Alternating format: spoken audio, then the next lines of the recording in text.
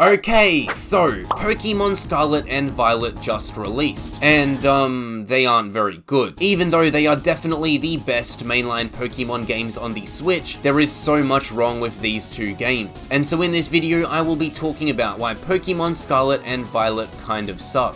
Alrighty, I'm just gonna get this out of the way now. These games do have things about them that are good, but that's not what this video is about. This video is coming from someone that is a huge Pokemon fan that simply expects so much more from the highest grossing media franchise in the world. Now time to dig into the game. First things first, this game's opening or tutorial is so slow. And you know what? A slow tutorial or opening is fine. Pokemon Scarlet and Violet are going to be hundreds of thousands of people's first ever Pokemon games. But give us the option to skip it, so the people like myself who have played Pokemon games before don't need to be taught for the 10th time how to catch wild Pokemon and how to battle. The start of a game is meant to draw you in, not want to make you put the game down. The next problem I have with the game that I discovered 30 minutes into playing was that the game looks bad. Now, I'm not buying a Pokemon game expecting for them to be graphical masterpieces, but damn, Scarlet and Violet look bad. I really don't know what else there is to say about this, as well, the games just kind of hurt your eyes to look at. There are heaps of missing textures, and objects that are 20 meters into the distance look like pixelated blobs. There's this really funny moment towards the start of the game that isn't meant to be funny at all, but anyways, you get a look at the huge open world of Scarlet and Violet on top of a lighthouse. And wow, the environment looks like a mess. This is supposed to be that moment in open world games that makes you want to get out in the world and explore, like when Link runs to the edge of the mountain on the Great Plateau. But this just doesn't make you want to explore at all, and kinda makes you cringe at how bad it looks.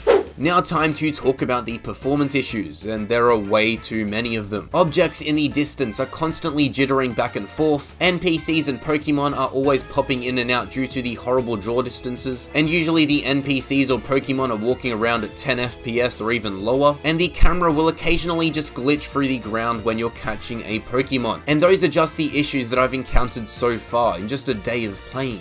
Now for the next problem, the open world is empty. I made a whole video about this before Pokemon Scarlet and Violet even released, as I already predicted this was going to be the case. But anyways, what makes an open world game so good is when there are things to do, stuff to collect, places to see, and people to talk to. And in Scarlet and Violet, you can catch wild Pokemon and battle wild Pokemon, and that's it. There isn't anything to collect. There's nothing to see, as the environments just have some low poly trees and rocks. There aren't many NPCs, and for the few that you encounter, they're just boring and are a waste of time to talk to. Now, Scarlet and Violet are a step in the right direction for the future of open world Pokemon games, but it's an incredibly small step.